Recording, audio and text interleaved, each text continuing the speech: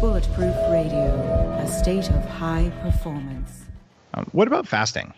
When you fast, there's nothing for the bacteria to eat. What happens? And a lot of people with diabetes, a lot of people with prediabetes are adapting fasting. I'm a very transparent plug for my new book on fasting called Fast This Way.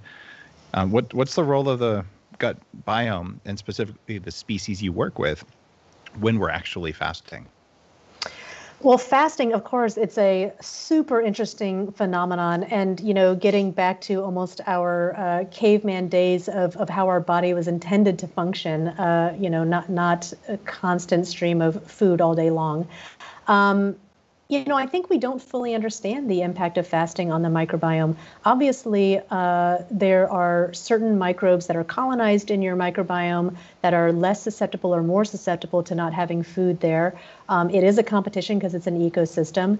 And so the question is, maybe after you stop fasting, what's the first thing you eat? Who are you feeding first? But this is really in its infancy stage. A lot of interesting things to study there. Yeah. I love that you said that.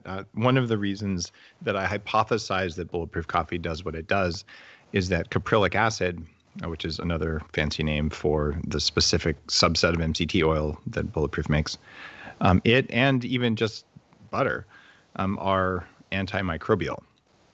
So you take those on an empty stomach, you're going to knock everything down.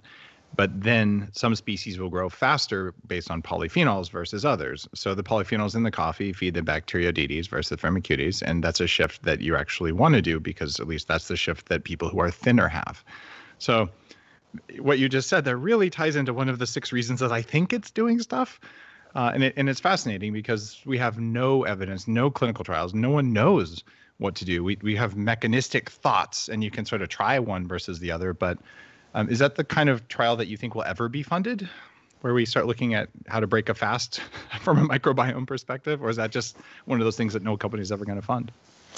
What's really interesting about the microbiome is the ability to create a product that is natural and can be brought directly to consumers. And the reason that's interesting is because it allows a consumer to now test whatever they want to test.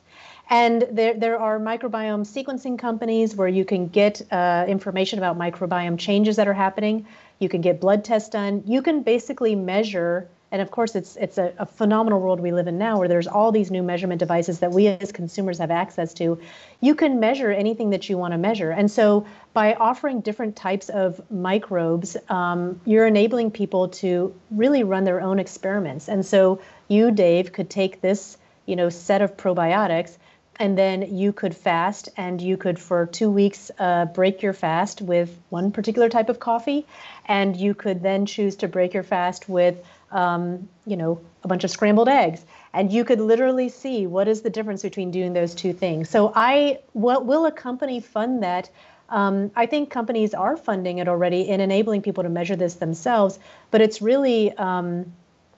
it is the future, is this the way personalized medicine is actually going to play out is through these measurement devices.